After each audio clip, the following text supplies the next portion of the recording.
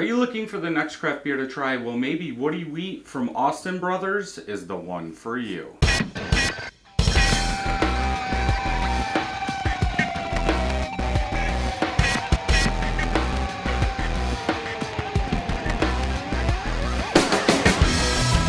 Welcome back, everybody. So today we are going to try Woody Wheat. I have had this before. I'm guessing it was at Hopcat. I did look on Untappd because usually I bring it up and it said I had it.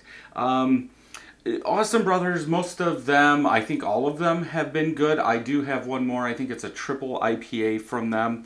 But Jessica picked this up around Christmas time. This is the middle of January. This was packaged on 9/12/19, so a little old. So let's go ahead and open this, get it into a glass, and see what we think. It's a wheat beer, 4 or 5 months. Shouldn't hurt it that much, I wouldn't think. There we go. We have made a couple, 4 wheat beers, I believe. And most of the time I like to try and keep the IBUs low just because of that wheatiness. So we'll see if we get any bitterness from this. My guess is we're not gonna. Off-white head. Small and medium bubbles, about a half a finger of head color. Lots of stuff floating in there.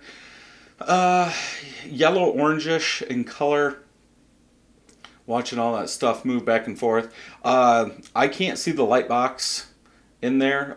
Medium bubble level, some bubbles coming up. But yeah, looks more like a wheat beer. They should be hazy. That protein's gonna float in there, stay in suspension longer. So yeah, it looks the color. Let's go ahead and smell.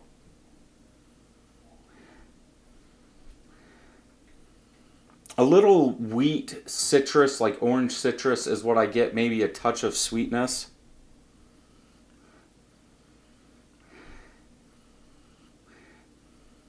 Yeah, that's about it. A good weedy orange citrus, and I think that's probably standard for most wheat beers, commercial wheat beers, craft wheat beers. You're going to get that. They're mixing that orange with that wheat, and that's pretty much what this has. Let's go ahead and taste.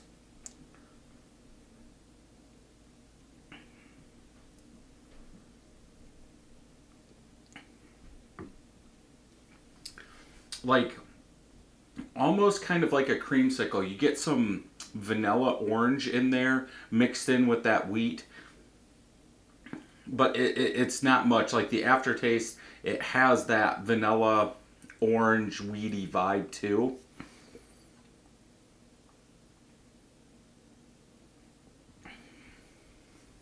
Yeah, I would say IBUs are very low on this.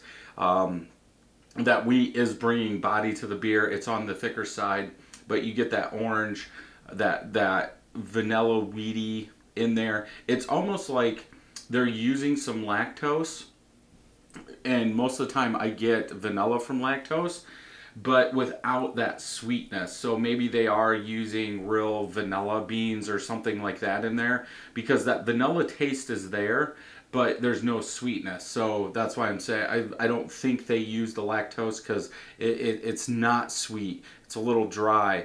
That vanilla isn't, it's not coming off sweet. So I'm pretty sure they're not using lactose to bring out that vanilla.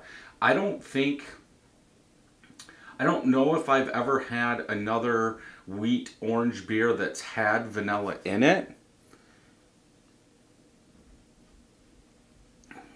But yeah, it's good. Let's see if it says anything on here. Hints of orange peel, generous amounts of vanilla. Okay. I didn't get it out of the smell. Now, when I looked at it on Untappd, I did see that my thing said vanilla, and I don't get it out of the smell, and I don't know if I got it out of the smell before. But yeah, out of that smell, it's that like weedy orange is what you get, but you do get that vanilla in the taste.